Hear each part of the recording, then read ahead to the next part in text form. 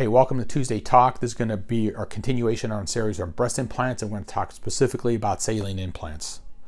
What are the advantages of saline implants? Well, the two main advantages are number one, cost, and number two, decreased risk of capsular contracture. A pair of saline implants is about $900 per pair cheaper than silicone implants.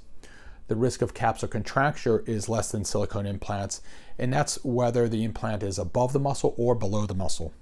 Now, there are some downsides of saline implants. The biggest downside is the way it feels. It's not the same feel as native breast tissue. It doesn't feel as close to breast tissue as a silicone implant.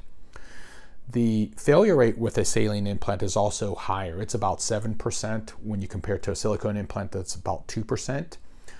Now, one advantage is what happens if it does rupture. If a saline implant ruptures, you will know it. It won't be subtle. The breast will deflate.